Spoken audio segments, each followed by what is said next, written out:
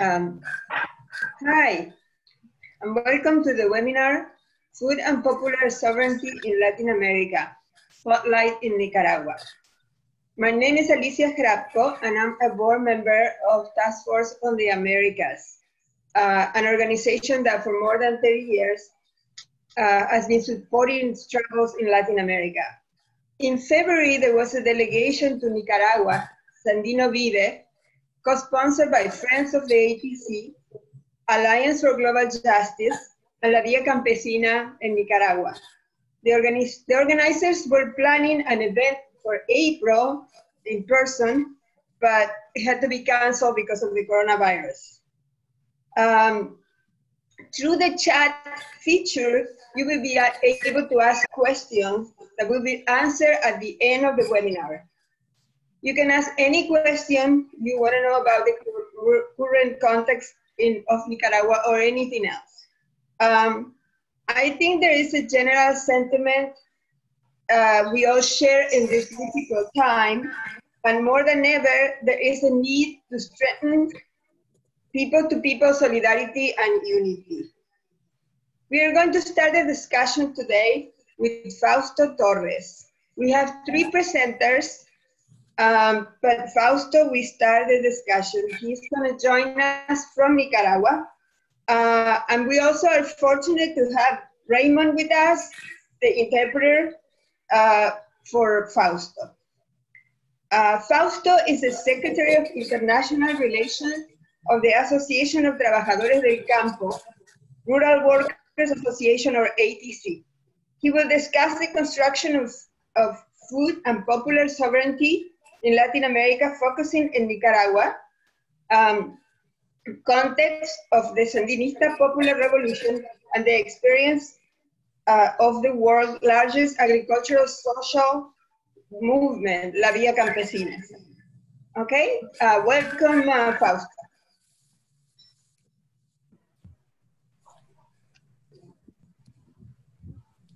Se escucha, buenas. Good afternoon. Buenas tardes, claro. Vamos a, bueno, un gusto estar con ustedes y contar con el apoyo de Raymond en la interpretación. It's a pleasure to be with you. It's a pleasure to be with you this afternoon, and to have a translation into English also. El tema es fortaleciendo nuestras alianzas antes, durante y después de la crisis. Okay, I'm going to make a presentation entitled Strengthening Our Alliances Before, During, and After the Crisis. Bueno, Via Campesina es el movimiento mundial que nace en Nicaragua en 1992 y que en el 2002 cumplirá 30 años. O sea que tiene 28 años de existencia el movimiento Via Campesina. So the Via Campesina is an international peasant movement that was founded in Managua in 1992 in Nicaragua, and it will have 30 years in 2022. Right now it's 28 years old. Este movimiento nace en un contexto internacional muy complejo. La caída del muro de Berlín, como pueden ver en las láminas, la derrota electoral del Frente Sandinista y la caída de la Unión Soviética. This movement was founded at a time when there were major changes occurring. You had the Berlin Wall that fell. You had the electoral defeat of the Sandinistas in Nicaragua in 1990, and the collapse of the Soviet Union. A esto se le llamó el fin de la década de los 80 e inicio de la década de los 90. So this all occurred at the end of the 1980s and at the beginning of the 1990s. Y en ese momento se dio los 500 años de resistencia indígena negra y popular y generó todo un movimiento social para no conmemorar la llegada de España, sino para conmemorar la rebeldía de los pueblos originarios y campesinos de esta Latinoamérica y el Caribe.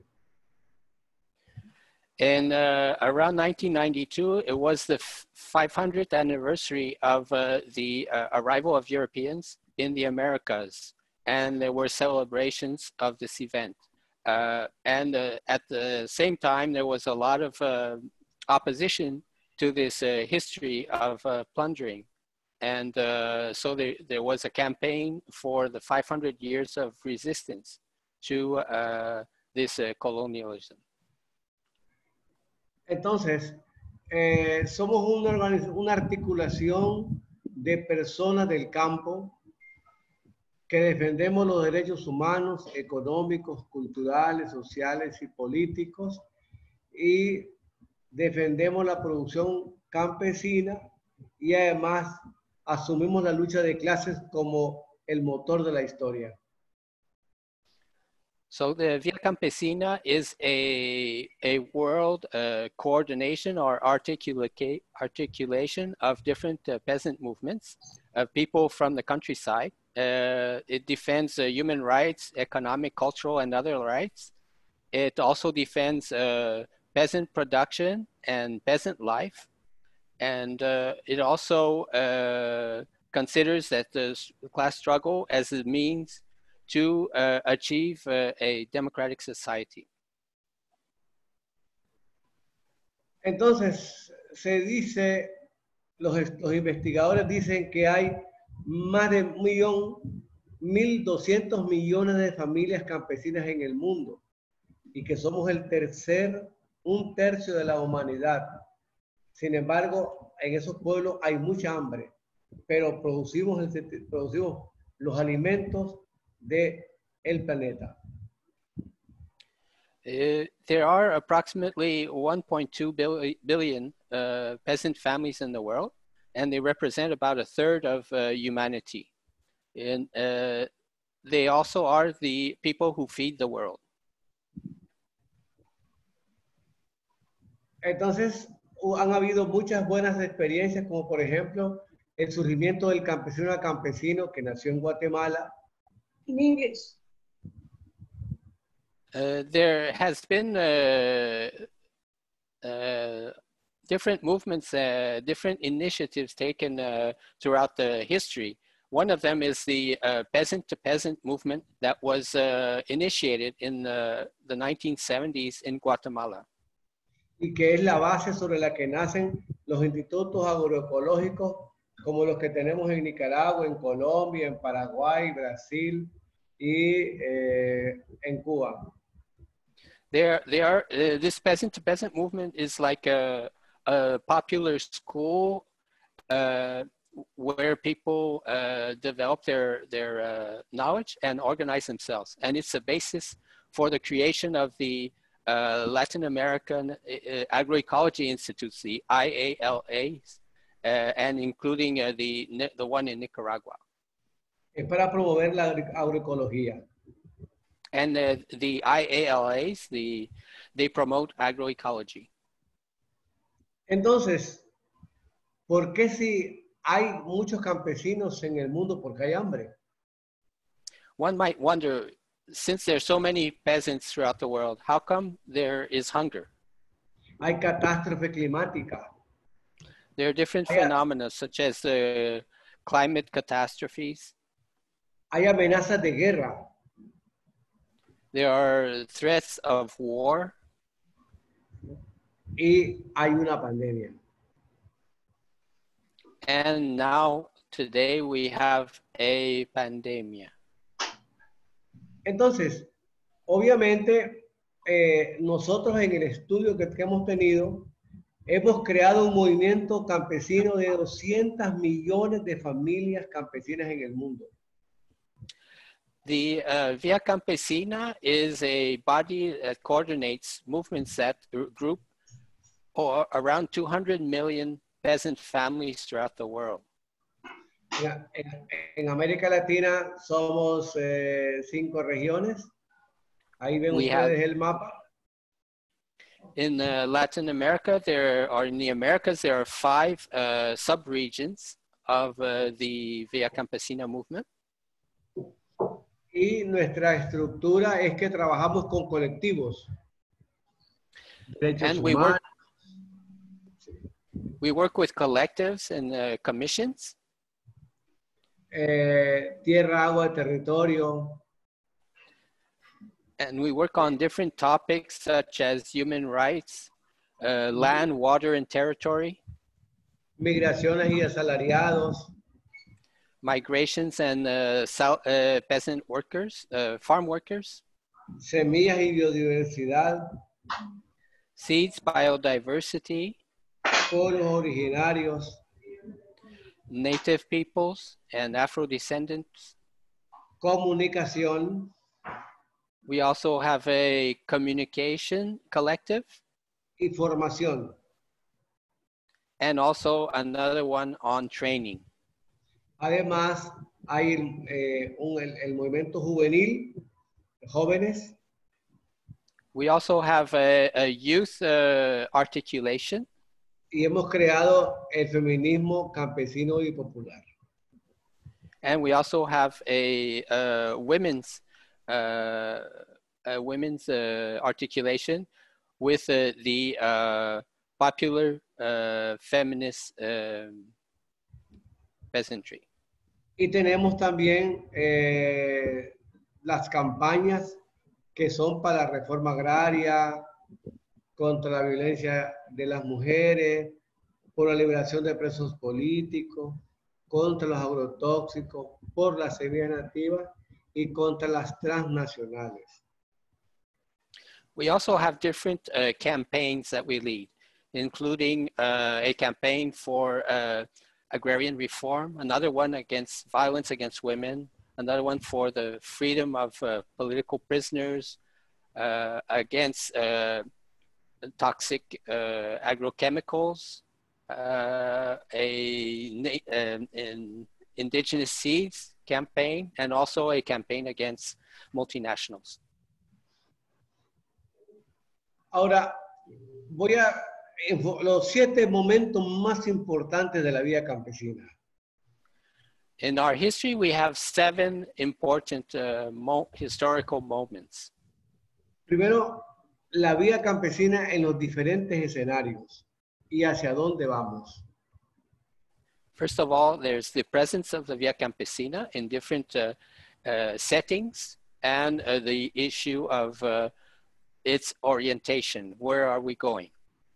El primer tema es la soberanía alimentaria.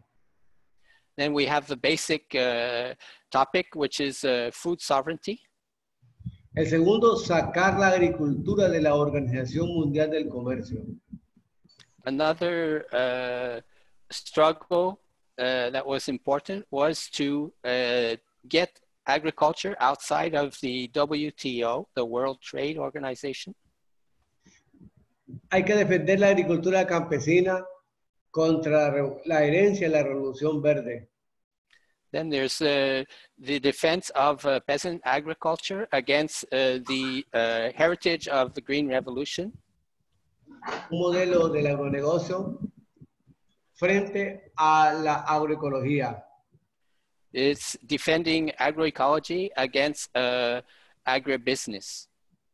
También es prioridad trabajar la cuestión agraria, la reforma agraria. An important priority is to work on agrarian land reform, or yes. El otro tema central es la formación campesina. Another issue that's very important is training peasants. Que es la formación política, ideológica y técnica. And this training is political, ideological, and technical. Y por último, la declaración de los derechos campesinos y la agricultura familiar, el diseño de la agricultura familiar. And finally, we have the topic of the UN Declaration on the Rights of Peasants, and the which was achieved in 2018. And we have the decade of the family farming. Que fueron aprobados en Naciones Unidas en el 2018 y el 2019. And the declaration was adopted in 2018 and 19. Para nosotros es preocupante la crisis climática. The climate crisis is a very important issue for us. El agronegocio y el extractivismo. Agribusiness and extractivism are causing this crisis or enhancing it. Este mapa que está en inglés les marca las regiones en donde está presente Via Campesina.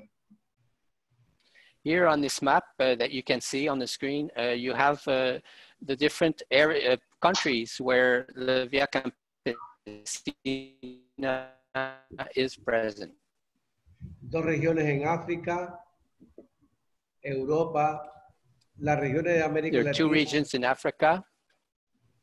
You have Europe, the different regions in the Americas. Norteamérica, América Central, Suramérica, el Caribe y el sudoeste y este de Asia. So you have North America, Central America, South America, the Caribbean region, and the two regions of Asia, the Southeast and East Asia and Southern Asia. Y hay una región nueva que está en el Medio Oriente que la estamos creando. There's also different organizations in the Middle East and Northern Africa that are organizing themselves in the 10th region. Estamos en 73 países en el mundo.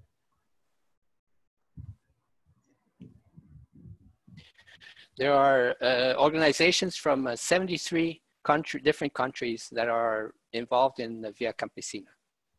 Cuando les hablé de los IALA, son estos centros que tenemos en América Latina para formar a los compañeros y compañeras en agroecología, que están en Centroamérica, Venezuela, Colombia, Brasil, Paraguay, Argentina y Chile. I said a few words about the IALAs, the Latin American Agroecology Institutes, who are places where people can learn and get training in agroecology.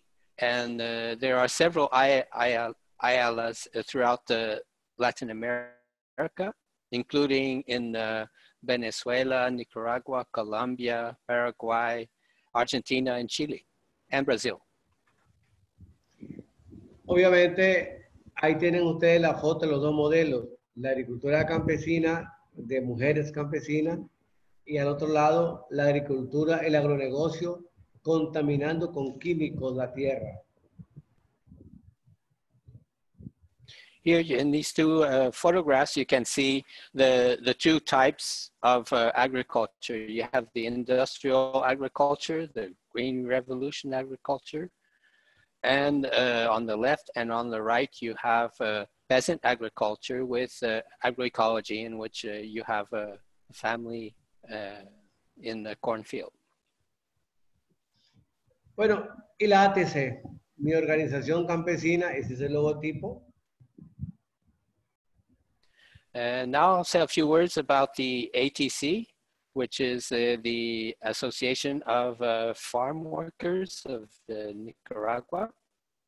Nace en You just saw the 1975. logo. The ATC was created in 1975.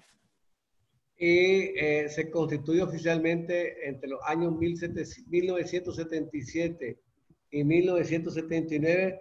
Se incorpora a la lucha contra la dictadura de Somoza.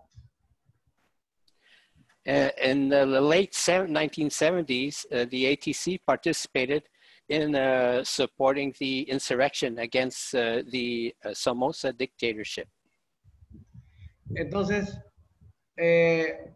la ATC es el centro de la coordinación de la CLOC en América Latina.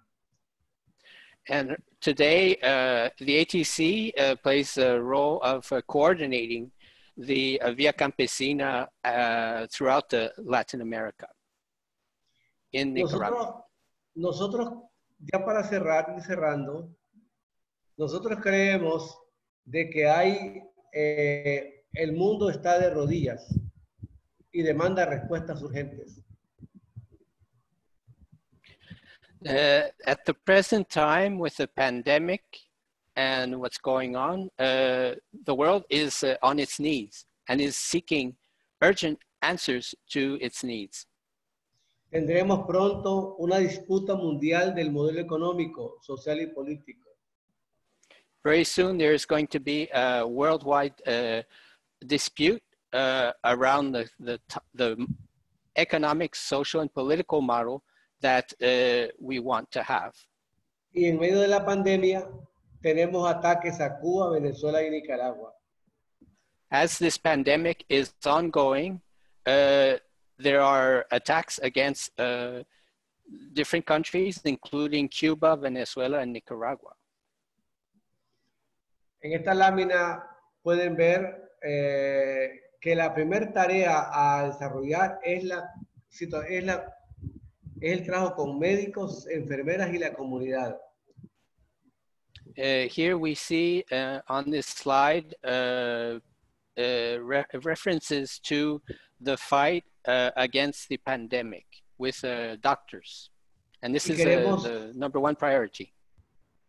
Pero es importante mencionar el aporte que está haciendo Cuba a través de la Brigada Internacionalista Henry Reeve. And it's important that we underline the very important role that Cuba is playing in the fight against this pandemic with its internationalist brigade, is Henry Reeve's Internationalist Brigade. Henry Reeve era un norteamericano de Brooklyn que murió defendiendo a Cuba en 1876. Es un héroe y hoy la brigada lleva su nombre de este gringo que luchó por la independencia de Cuba. Henry Reeves was an American from Brooklyn, New York, who in the 1970s fought to defend Cuba against the imperialist onslaught. And they decided to name their Internationalist Brigade in his honor. Y la segunda tarea después de la parte médica es la producción de alimentos.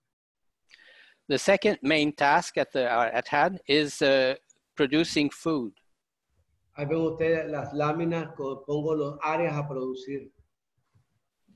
And you can see different pictures of different agricultural activities.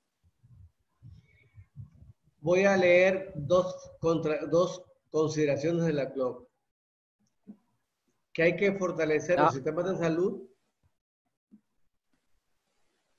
pero también hay que... I'm going to read two considerations from the clock. The first one is to strengthen the public health systems. Y hay que darle prioridad a la producción de alimentos, abastecimiento de los productos básicos y además la vivienda a personas de bajos recursos económicos.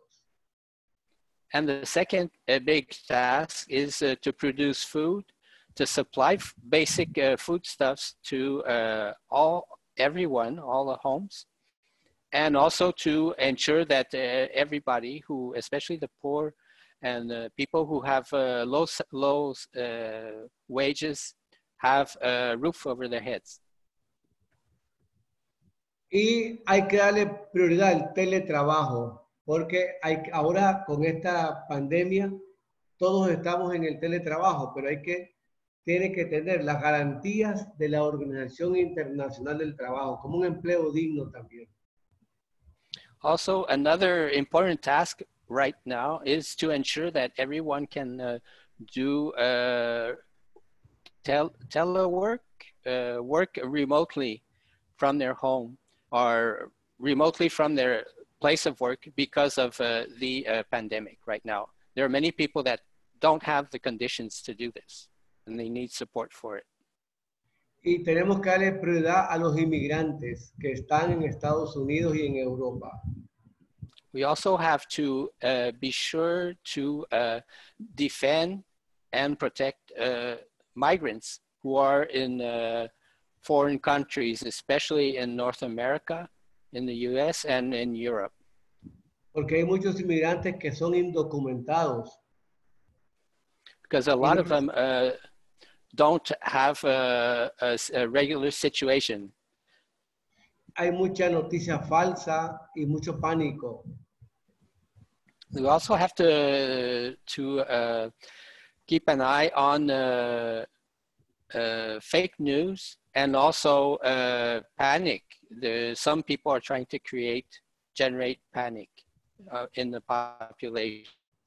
Y no debemos caer en la violencia intrafamiliar, producto de la cuarentena y el autoaislamiento.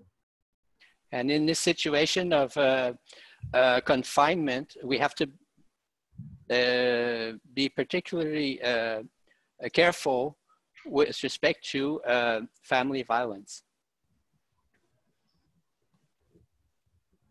Bueno, una foto de la brigada médica aquí en Nicaragua.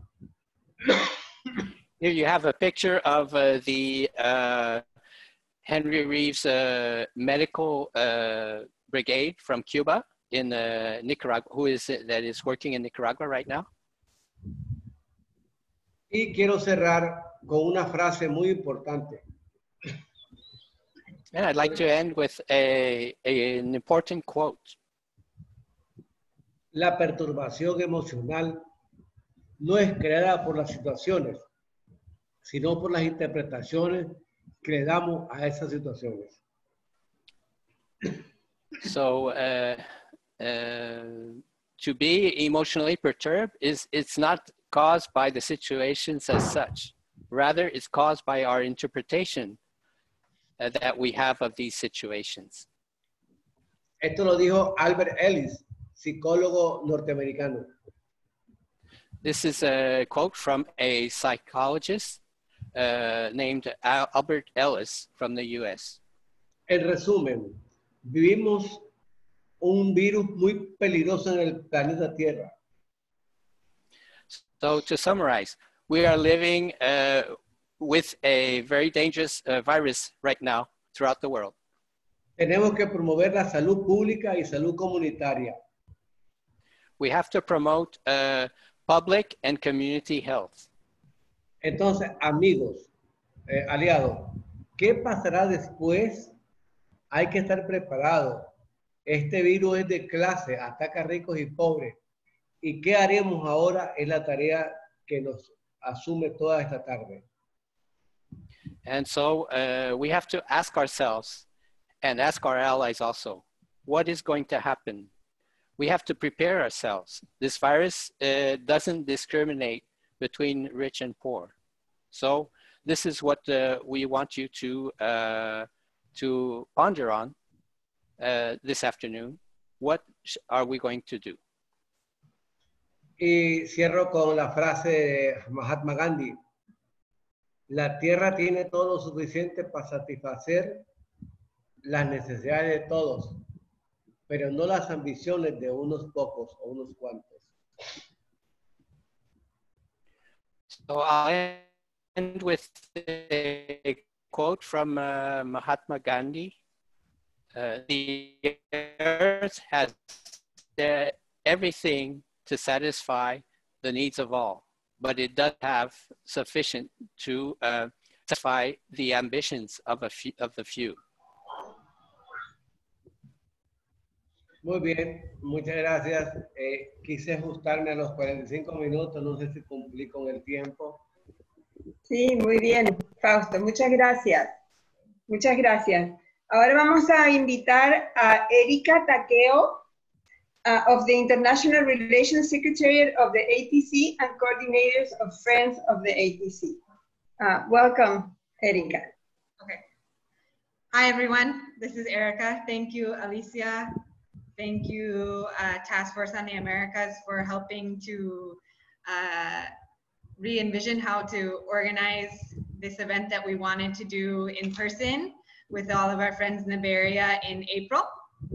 I'm going to be very brief, kind of a transition point between what Fausto's just talked about with the birth of CLOC at the Latin American and Caribbean level, continental level, as well as La Via Campesina International and some of the historic moments and current tasks of this movement of peasant organizations. So the bridge between Fausto and Carissa, who's going to talk about her experience on the recent Sandino Vive delegation that took place in February here in Nicaragua. Maybe I'll just say quickly that I grew up in the States. I'm originally from Portland, where my parents still live, but I'm based here in Managua, Nicaragua, with the International Relations Secretariat of the ATC, and also have some tasks within the operating secretariat of the CLOC, so the continental articulation of our social movement. And another task is to coordinate the Friends of the ATC Solidarity Network, which is how people like Carissa came to Nicaragua. Friends of the ATC is a solidarity network with the Asociación de Trabajadores del Campo, or Rural Workers Association of Nicaragua, the organization that is our national organization here at the Nicaraguan level.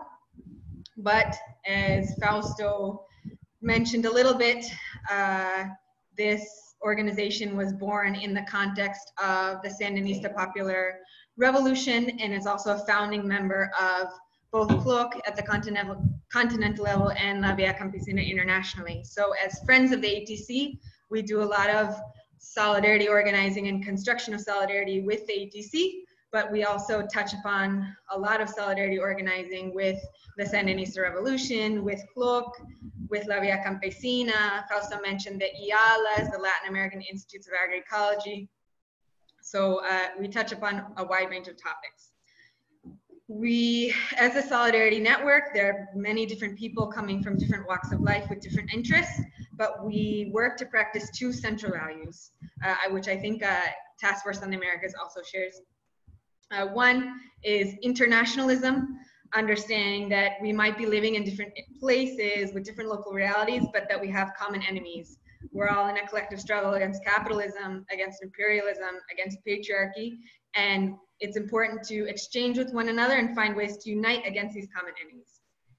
The second central value that we promote is anti-imperialism, keeping in mind that many of us who are part of Friends of the ATC are from the United States or are based in the United States and are not in agreement with the actions of the US government, both at a national level and within our own communities in the US, but also internationally. So sticking up and standing up against what the US government is doing and saying that enough is enough. As Friends of the ATC, we think that one of the most important ways to build solidarity is through having people-to-people exchanges of experiences from people from different walks of life, which is why we like to have people like Carissa, others who are on this call.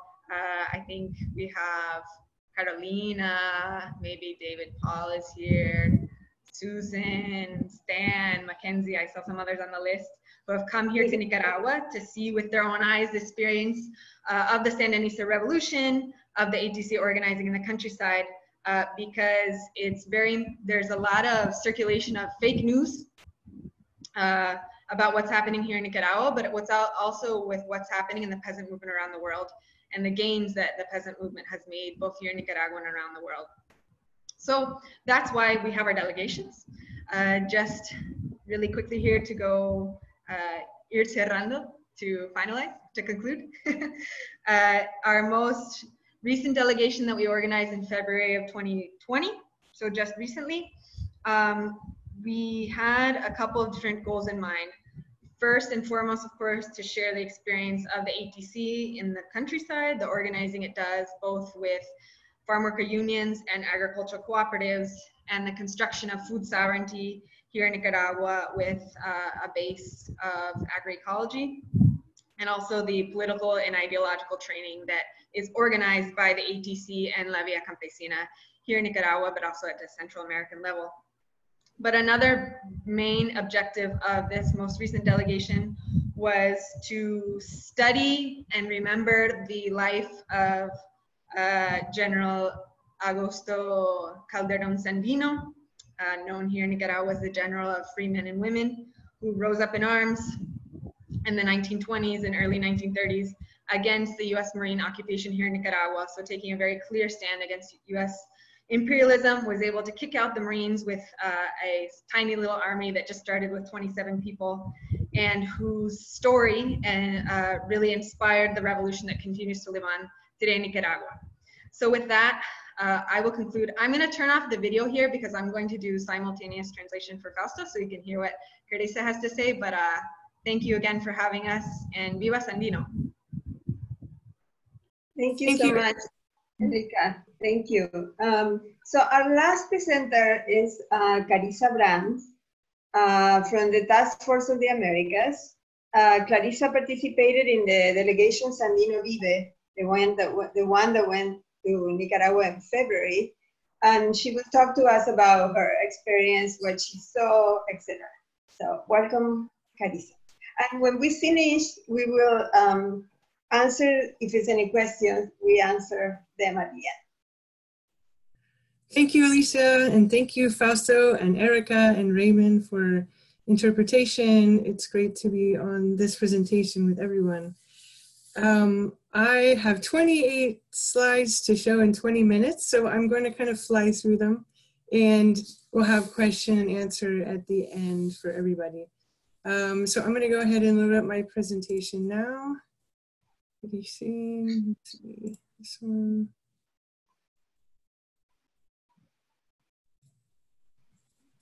Uh-oh, it's not starting. Okay, try again.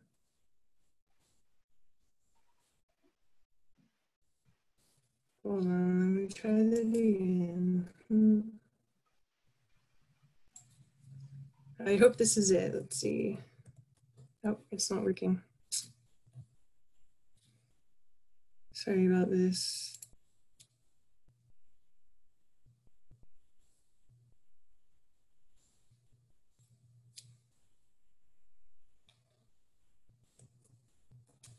It's not forwarding this time. Ah, there we go. Okay.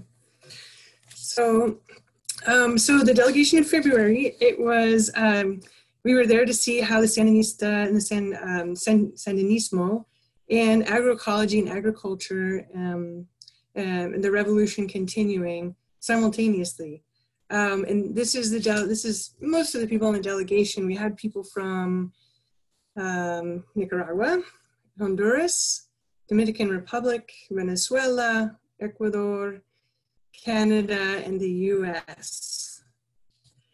And here, this is the Francisco Morazan School just outside of Managua. This is where we began and ended our delegation.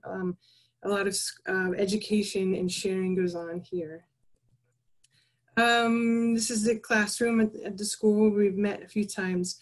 The woman in the middle here, the young woman right here, her name is Yvonne Miranda Tapia, and she's the niece of a Sandinista hero, Ulysses Tapia.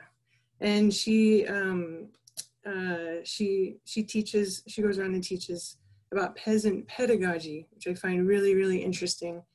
The horizontal education that is not top down, it's not just teacher-student, but there's a lot of sharing that goes across all kinds of, everybody, from people who are highly educated to people who are working in the field and everything in between. So that was an extremely inspiring talk from her. And there's a few people from our delegation, and I just like this slide because it shows Chavez in the background, and there's just the kind of solidarity between the Bolivarian Revolution and the Sandinista Revolution, and that their struggles are the same or very similar. And so that's why I like this slide, and to show some of the people that are on our delegation. These are just three of the youth that were on our delegation. They're IALA graduates, so the IALA, the IALA, the schools, the agroecology schools. It was really interesting to get to talk to them, to get to know them, to find out what it is that inspires them and how they've inspired me to come out and talk about this and share this horizontal education, these new ways of thinking, new ways of being, very open-minded and just really inspirational. So I really enjoyed talking with them, getting to know their perspective on the country. Let's see, yeah, some of them weren't from Nicaragua, so they were in Nicaragua and feeling much safer to be in Nicaragua than in their own country of Honduras or the Dominican Republic.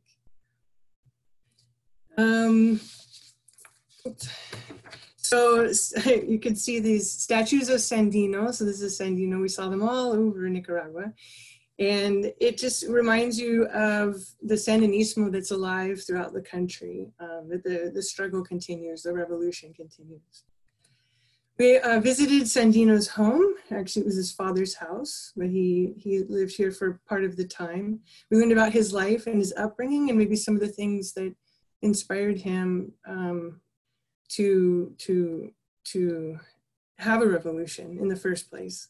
So it was very interesting. And here he is standing on the right, his father sitting, and his stepmother, and I believe his half-brother, I'm not sure, stepbrother. And then we went out to communities and to see what people were doing in the communities. So this is the community of Marlon Alvarado. There's 39 families out there, and it's a cooperative, and they meet, the community meets their needs cooperatively. So some people are growing the rice that you see here on the table, other people are having chicken, other people vegetables, and they trade as needed. And the ATC has been working with them for many, many years. And so we'll see some of the projects they're working on.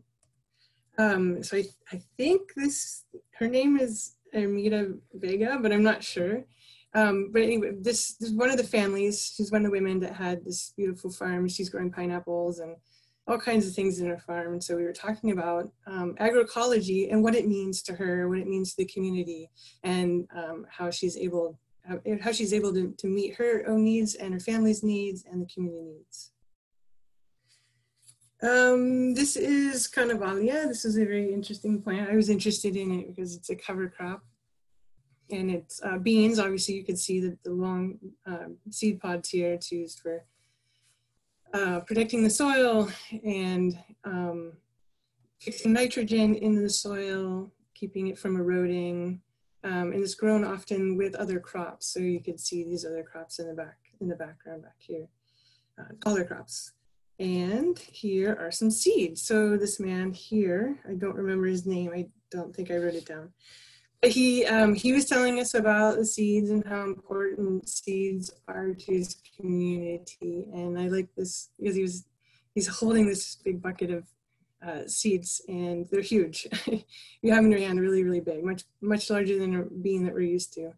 And some of the important things that he discussed with us were about the cover crop itself, and also about seed sharing, collecting, and seed sharing within the community.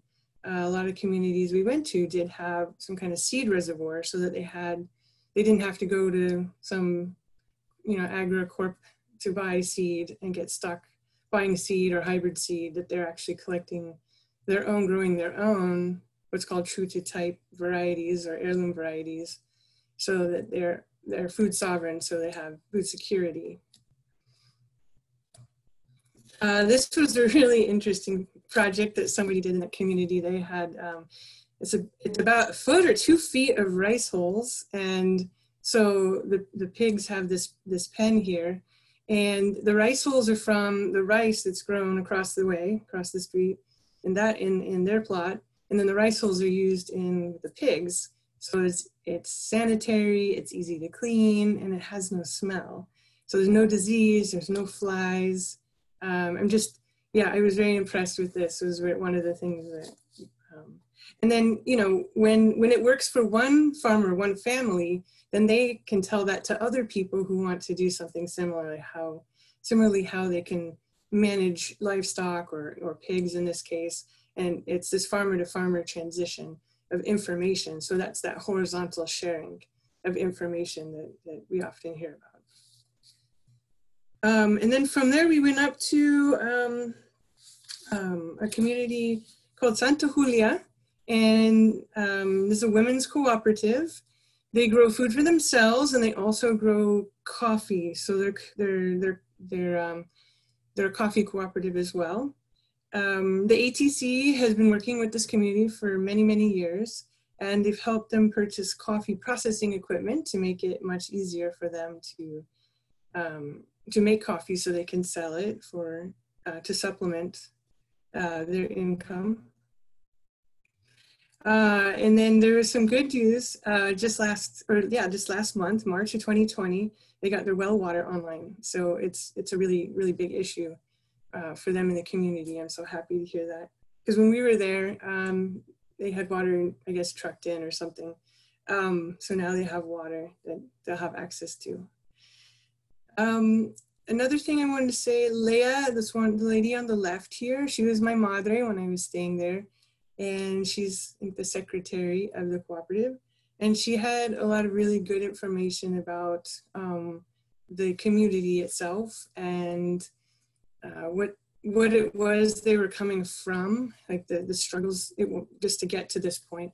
A lot of them came from domestic violence situations, so it was dangerous to be at their home. And they went through the neoliberal 90s, which was a terrible struggle. And then now they're here with the help of the ATC and Via Campesina, and also the Ortega government. And Leah, this was very important for her to stress that in order to achieve what they wanted to achieve, they would one, have to be organized, which they did do. They organized a lot of work.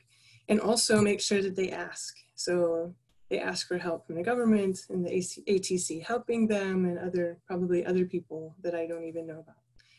So it was a very inspiring 3 days that we spent there, although it was super windy. So here, just this is the peasant way of roasting coffee. This is Blanca, a young woman that was on our delegation. Here on the left are the raw beans, and then cooking over a fire, roasting them on the right. And then another thing we did when we were there was they wanted to show us, well, how to make a compost pile. So we helped make compost. And so it was plant matter that was taken from the area on site, and then they wanted compost in this area, so we built it in this area. And miraculously, it's going to be ready in 4 months, so probably in 2.5 to 3 months, it'll be ready to put out in the field. This is Leah. This is her coffee plantation, her plot. She grows obviously coffee. You can see the coffee there, the kind of shorter ones below the trees, the small trees.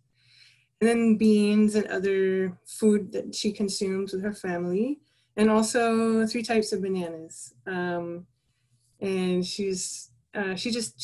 we walked through her plot and through other people's plots just to see what it looked like. And one of the things that I thought was really impressive was that she actually has this plot, as do other women in the community and probably in Nicaragua.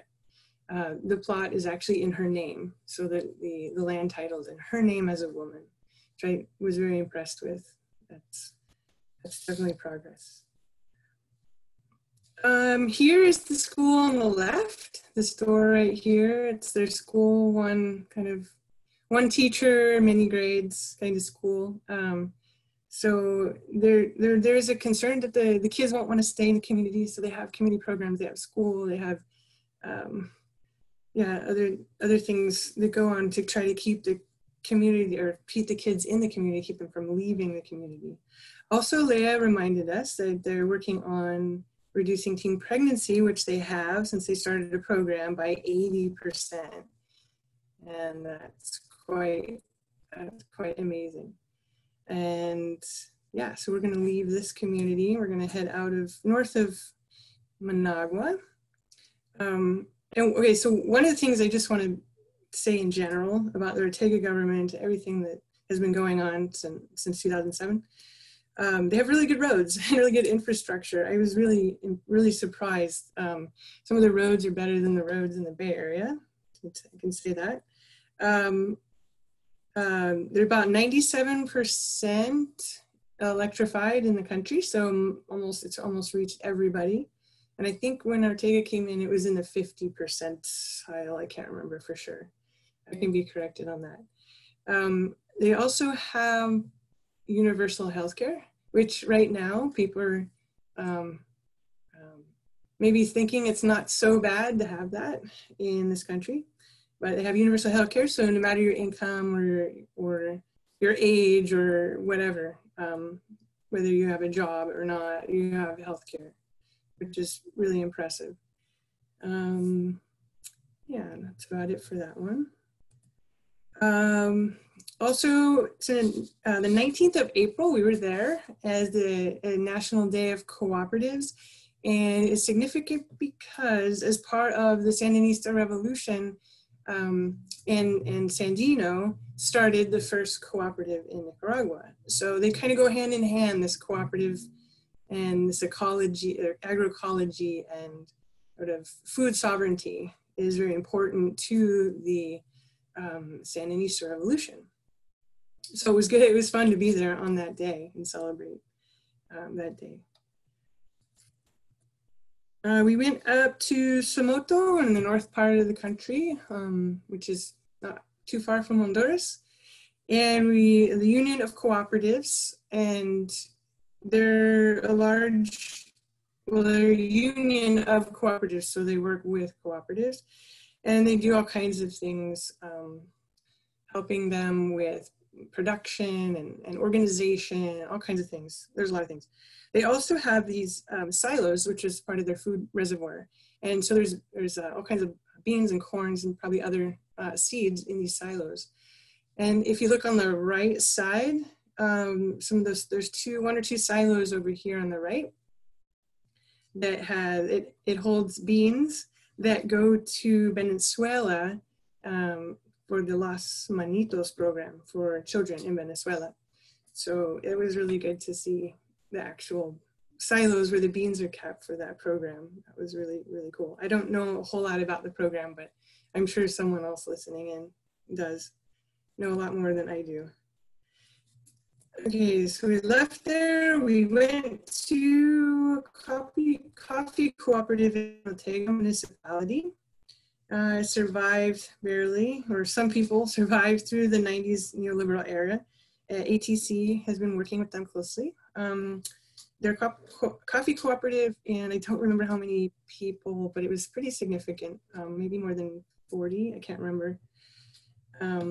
We went there just to hear about their experiences, their struggles with growing coffee and the coffee market, and the rust problems that they have on their crops, and issues such as those. And then we went to San Rafael del Norte, and we were there on the day of the commemoration of Sandino's death and the reenactment of Sandino's engagement to Blanca. And while we were there, this was really interesting. The mayor of Ortega municipality spoke. He welcomed our delegation. He actually pointed out our delegation to everyone. And he spoke about all the advances in Nicaragua and about the coup attempt in 2018 and how that affected communities.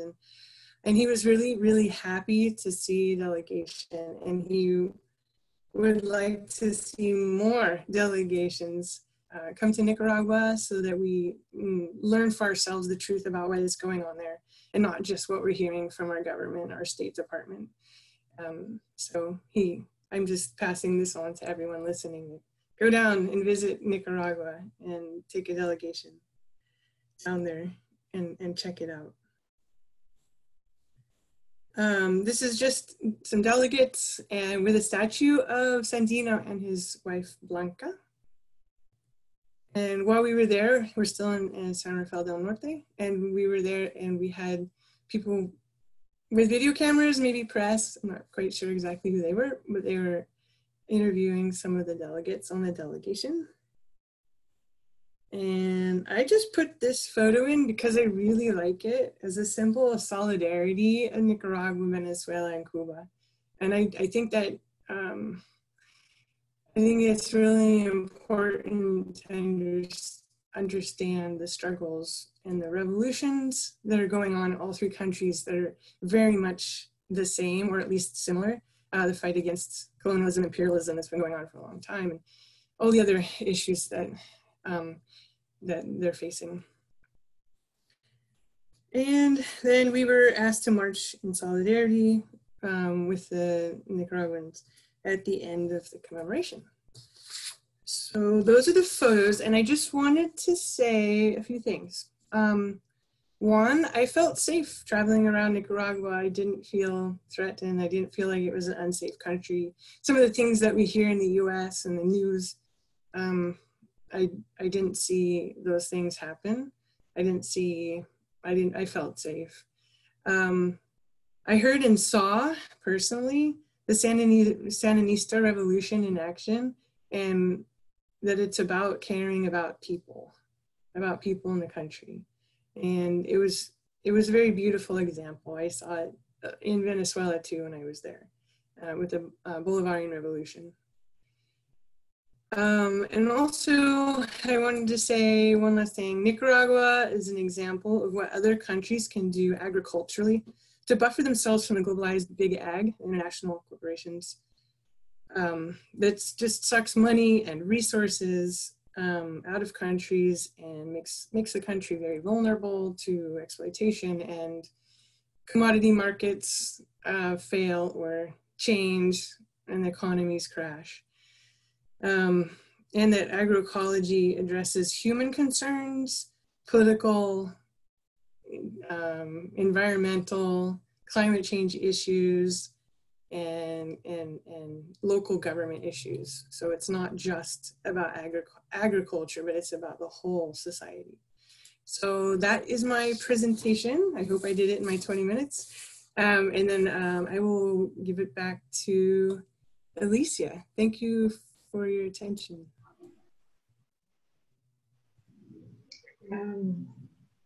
Oops. What happened here? Okay. Okay, so thank you, Carissa, very much. I wanted to let people know that Carissa wrote a wonderful article when she came back, and it's in the page of Task Force of the Americas. If you want to read the article, taskforceamericas.org. And I have been looking at the questions that were coming in as you guys were speaking. One of the questions that we have is like, somebody wants to know if you can explain a little bit more clock.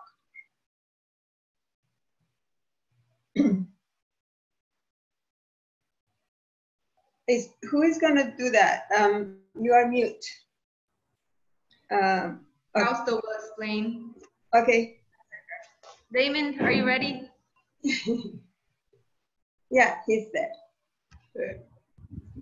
Via Campesina es el movimiento mundial de campesinas y campesinos, y la CLOP, por sus siglas, es la Coordinadora Latinoamericana de Organizaciones del Campo. So the Via Campesina is the worldwide international movement, and the CLOC is the movement in Latin America. CLOC means the Latin American Coordination of Peasant Organizations. Tienen el mismo funcionamiento, solo que la CLOC está más desarrollada porque usa el mismo idioma. Por ejemplo, en África tiene varios idiomas, Europa, Asia. América Latina usa el español por lo general y tiene mucha identidad política e ideológica como América Latina. The one difference is that the CLOC works in Spanish, in one language. It's for all of Latin America. And whereas in other regions of the world, there are many languages, there are numerous languages depending on where the peasant organization is from. So the cohesion and ideological cohesion and coordination is stronger in Latin America within the CLOC than throughout the world with la Via Campesina. Tiene dos identidades. Primero, el respaldo y apoyo a la revolución bolivariana, y el segundo, el apoyo a la revolución cubana, que son como la revolución cubana porque nos marca la tendencia de que el socialismo es una alternativa más avanzada que el capitalismo y menos cruel que el capitalismo. So there are two things that processes that the CLOC supports. One is the Bolivarian Revolution mainly in Venezuela and other countries in Latin America, and also the Cuban Revolution. And the CLOC considers that socialism, the socialism that is in Cuba, is better than and less cruel than the capitalist system that exists throughout the world.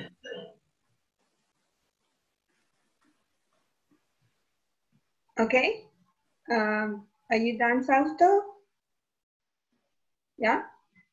Okay. I have another question. How the coronavirus have affected APC ability to continue international cooperation? For example, supporting development of agroecology in Venezuela. I don't know who can answer that question.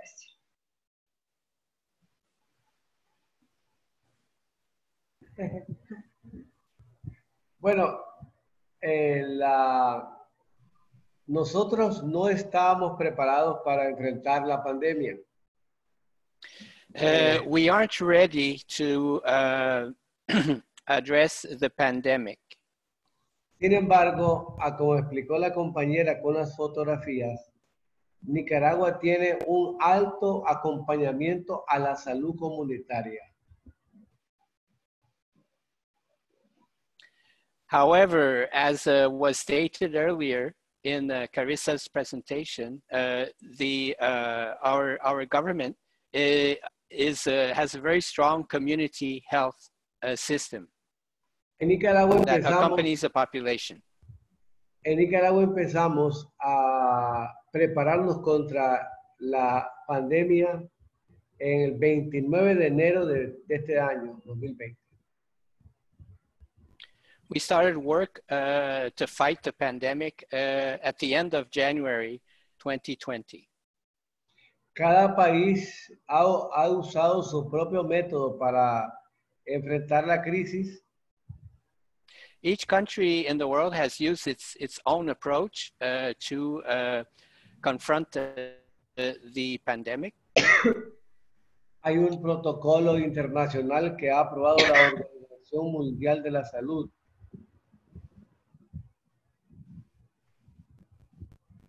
There's also a protocol that the World Health Organization has developed that can be used by all the countries. Nicaragua no ha declarado ninguna cuarentena y sin embargo nos estamos tomando muchas medidas higiénico-sanitarias nosotros. Up to now, Nicaragua hasn't declared a quarantine, but however, there are a series of measures that have been taken to protect the population against the pandemic. Sí, necesitamos controlar todo lo que es la limpieza de manos, los objetos que tenemos con los que trabajamos, la ropa, los zapatos. Todo hay un control sanitario que se ha dado mucha capacitación aquí en Nicaragua. We have been raising the awareness of the population regarding the different measures that need to be taken, such as washing one's hands, one's tools, the shoes, the clothing that one has, to avoid the propagation of the virus. Hay brigadas populares de salud en la calle, brigadas de salud. We also have in the streets health brigades. Por eso nosotros estamos llamando, el virus es un poco más urbano, menos rural. Entonces estamos hablando de que el sector campesino produzca alimentos, porque puede ser que haya hambruna y necesitamos controlarla a nivel de la siembra de alimentos en este país y en los otros países de América Latina.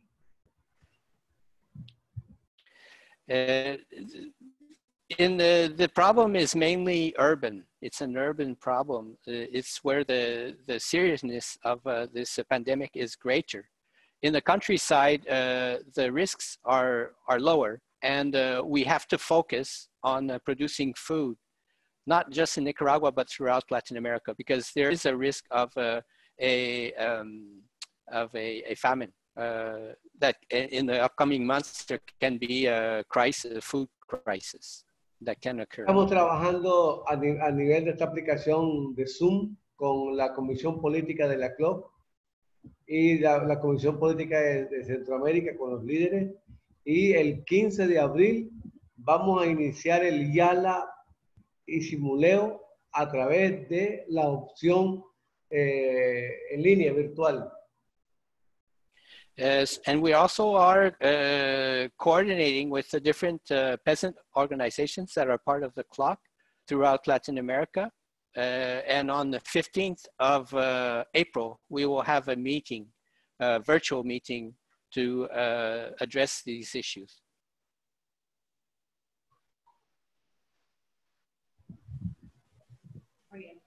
Yeah?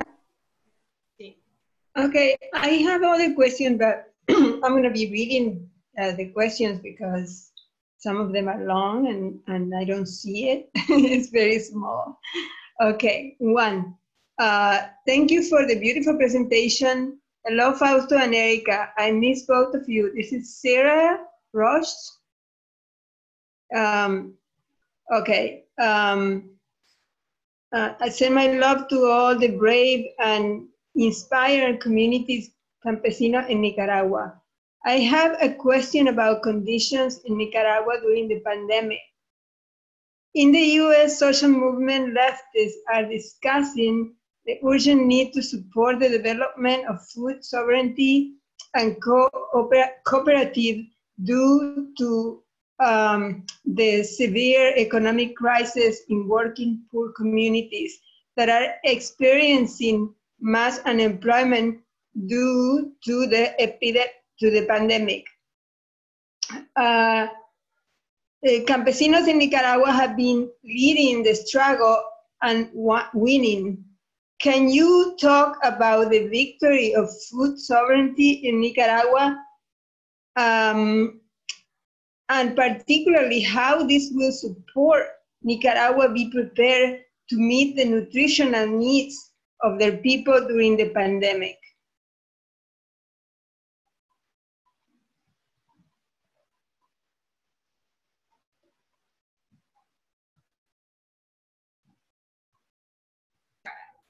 Saludos, Sara. Hola, Sara. Hola, Sara. En Nicaragua antes Nicaragua importaba productos alimentarios. Before, in the past, Nicaragua was a food importer. Por ejemplo, este año hemos producido 4 millones de quintales de frijoles. This past year, we were able to produce 400 million pounds of beans, or 4 million quintales. Nicaragua consume 2 millones de quintales de frijoles. And we eat about half that amount of beans. Tenemos frijoles para mandar a El Salvador y a Honduras y a Costa Rica si fuera necesario. So we have extra beans that we can send to our neighbors in El Salvador, Honduras, and Costa Rica. El tema de la pandemia dije que es más urbana. Sin embargo, puede ser que llegue al campo, pero mientras esto ocurra, los campesinos tienen que sembrar la producción agrícola, alimentos, tienen que producir alimentos. The threat of the pandemic is greater in the urban areas, but it could also reach the countryside. However, the peasants have to produce the food to feed themselves and the population. Entonces nosotros estamos dándole mucha prioridad al tema de la producción de alimentos para lograr tener más control. En otras palabras, para poder garantizar la soberanía alimentaria, pues hemos logrado buenos programas de gobierno y también del sector campesino. Creo que no vamos a tener problemas de hambruna porque vamos a seguir produciendo alimentos. En Nicaragua, en este mes de abril, se preparan los suelos porque en mayo son las lluvias y ahí empieza nuevamente la producción de maíz, frijoles y hortalizas. So we're focusing very much on food production this year. The first planting cycle is going to start in May. So now in April, peasants are preparing the land. They're preparing themselves to sow beans, corn, and other basic foodstuffs that people eat here in the countryside, throughout the country.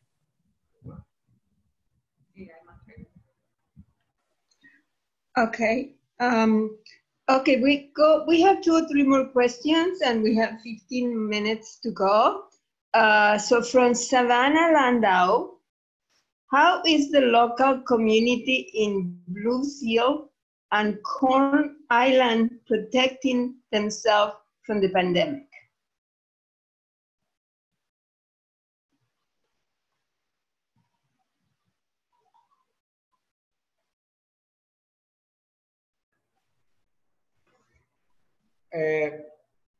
Mira,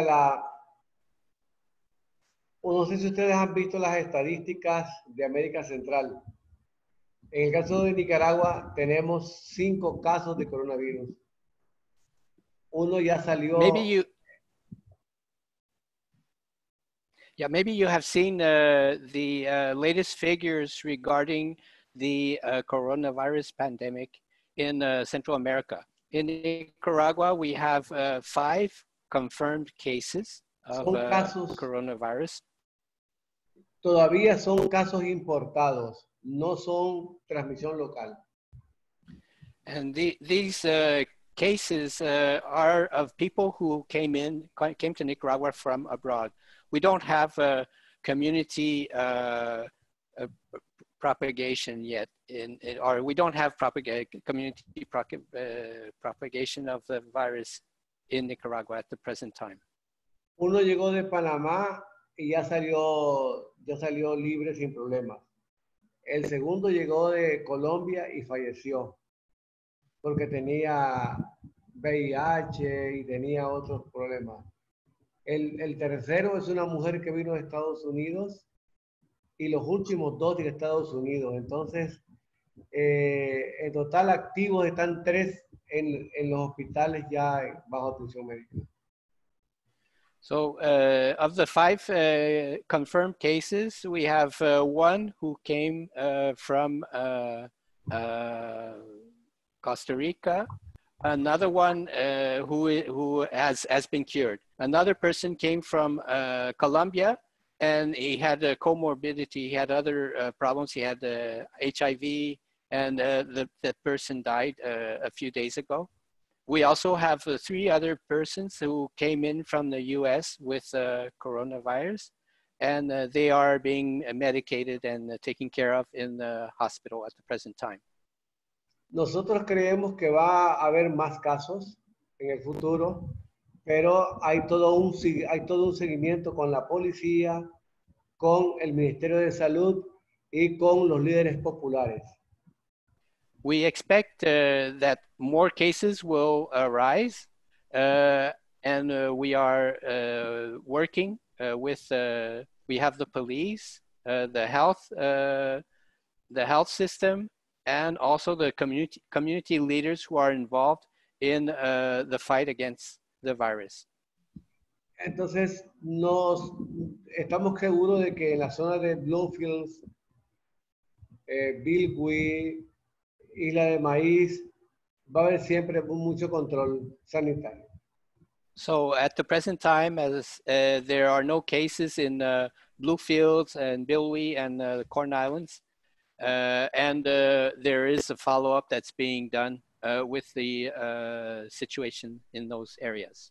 Sin embargo, la extrema derecha anda haciendo campaña contra el gobierno de Nicaragua. However, at the present time, the extreme right is leading a campaign against the government of Nicaragua. Hace 2 días apareció una foto con varios muertos en Guayaquil, Ecuador. A few days ago, a photograph of several dead people, of bodies of people that have died in Guayaquil, in the city of Guayaquil in Ecuador. Y los golpistas en Nicaragua sacaron fotos diciendo que esa foto no era en Guayaquil, era en Managua, Nicaragua. And some people distributed this photograph saying that it was a photograph of something that was occurring in Managua, Nicaragua. Pero bien, es parte de la campaña de la extrema derecha. But that's the type of thing that occurs often here, where you have a far right that does this kind of thing. Okay. Another question from Roger Harris to Fausto. The imperialists have considered resources to infiltrate, subvert, and undermine genuine peasant movements such as yours. How do you defend yourself from such a subversion?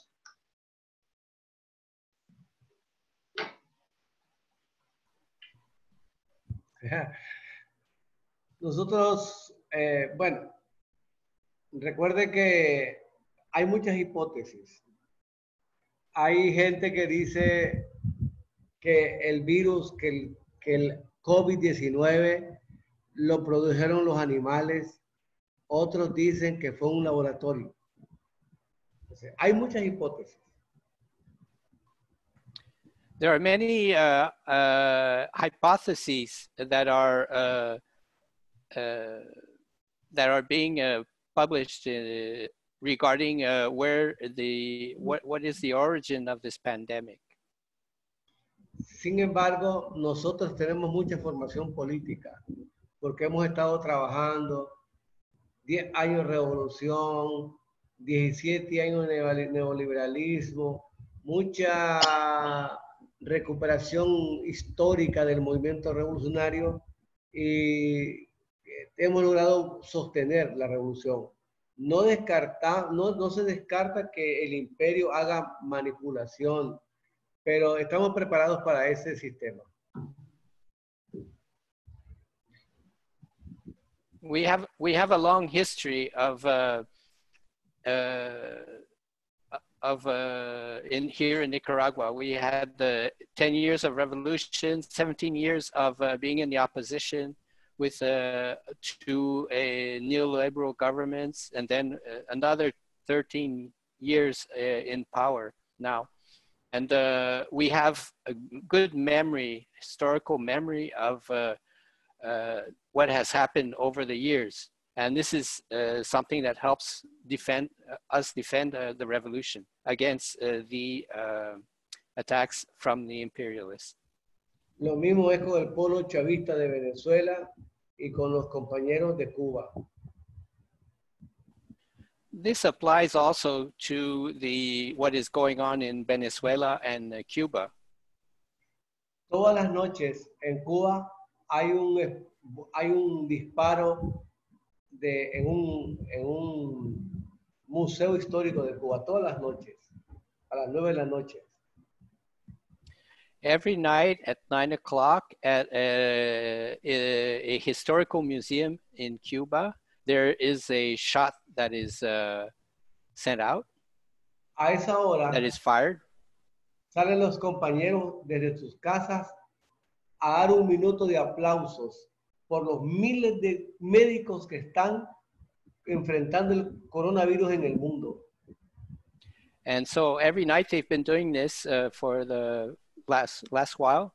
And all the neighbors, people who live nearby, they come out and they applaud for a minute in honor of the hundreds and the numerous doctors and other medical workers of Cuba who are throughout in different countries of the world fighting this pandemic.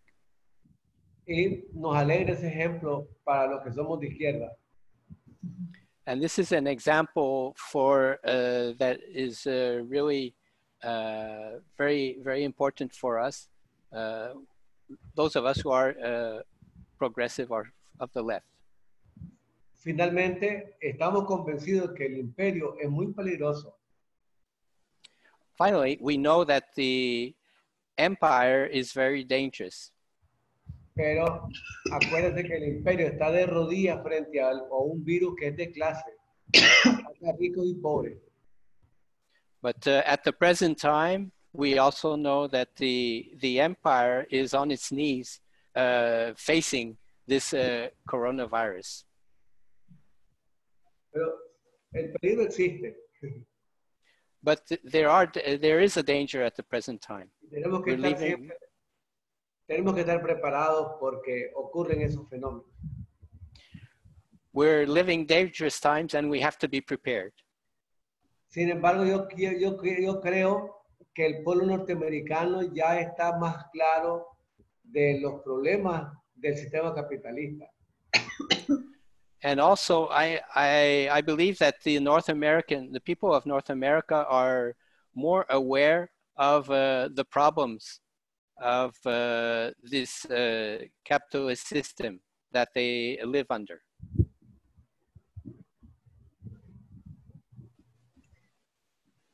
Gracias, Fausto.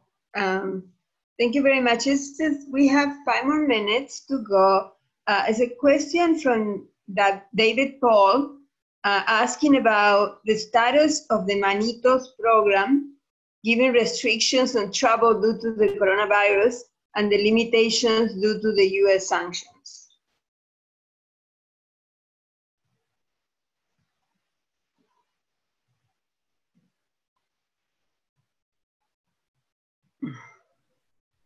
Okay, Alicia, I will answer that question because it relates Sure. to the North American solidarity side of things. So for some people who might not know or they might have heard about this program, Manitos, it's a program that is focused on raising funds to be able to send different kinds of material aid to Venezuela. And part of the initial vision for that was to be able to purchase products from Nicaraguan cooperatives to send to Venezuela. Of course, as David Paul's question lays out, there are challenges with being able to send products right now to Venezuela, in part because of the horrific US blockade against Venezuela, but also the main thing right now is because of coronavirus and the pandemic and putting a lot of these kinds of things on hold. So another thing I wanted to clarify is that that's a North American solidarity program.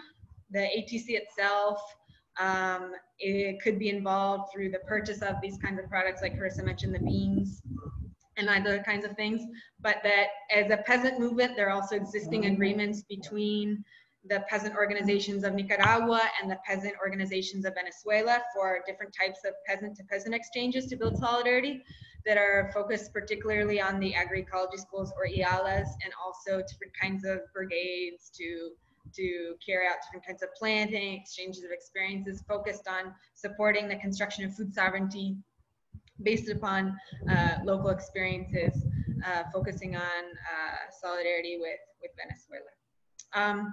So the Manitos program itself right now is a little bit on hold with the initial ideas of sending material aid to Venezuela, but I believe that they're functioning a lot or thinking a lot about the Sanctions Kill campaign and circulating different kinds of statements and petitions as well as different events about the horrific impacts of sanctions in Venezuela, but also around the world. That includes the numerous numbers of countries around the world that are being affected by unilateral US sanctions. And perhaps we can search for some additional information to circulate with everyone here who has participated in this event as an attendee for you to follow up specifically on that. But yeah, thank you, David, for that question. Okay, thank you. I don't know if we have time. We have only a minute, I think, to go. And the next question is related to Venezuela, not to Nicaragua. So, but the question is coming from Jason Clark, who is asking, what are some of the biggest myths around Venezuela?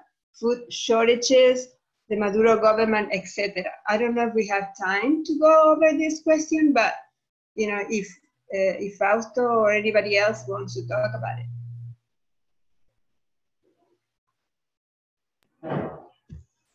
Bueno, hay mucho que decir de Venezuela y yo he estado conversando con algunos compañeros también de Estados Unidos a que tenemos que cerrar filas para que no se genere una agresión al pueblo venezolano. A lot is being said about Venezuela, and we've been working on this issue. We believe that we need to make a great efforts to protect Venezuela against aggression from the empire. Entonces tenemos que generar mucha solidaridad con el pueblo de Venezuela porque no debemos promover más la guerra. Hay que promover la solidaridad, la paz y que la ayuda humanitaria ayuda a estos pueblos a salir de la crisis de la pandemia y después a superar esa crisis que teníamos de hace muchos años, que es la crisis del capitalismo salvaje. So we need to support the Venezuelan people with giving them material support, funding, and protecting them against the imperialist aggression, and also help them fight the pandemic in different ways. After that, the fight will focus once again on the capitalist system. Finalmente vamos a trabajar para facilitar que en Venezuela se produzcan muchos alimentos para que los compañeros no puedan tener problemas futuros. Eso tenemos que trabajarlo y creo que una vez que pase esta crisis tenemos que enfocarnos en apoyar al pueblo venezolano y siempre saludar y respaldar con mucho orgullo el ejemplo del pueblo de Cuba en la medicina. And, so we have to work on this issue and support Venezuela so that they can produce all the food that they need. And also, we mustn't forget our brothers and sisters of Cuba and acknowledge the wonderful things that they do in the medical field. Okay, thank you very much. I wanted to thank you, Alliance for Global Justice, for allowing us to use their resources. And thank you to Fausto, Erika, and Carissa, and the translator, of course, and those behind who were working, helping us with the technical stuff. This was great. Thank you. We have about 42 people participating, which was great. And glad to working with all of you. Be safe, stay home, and until soon.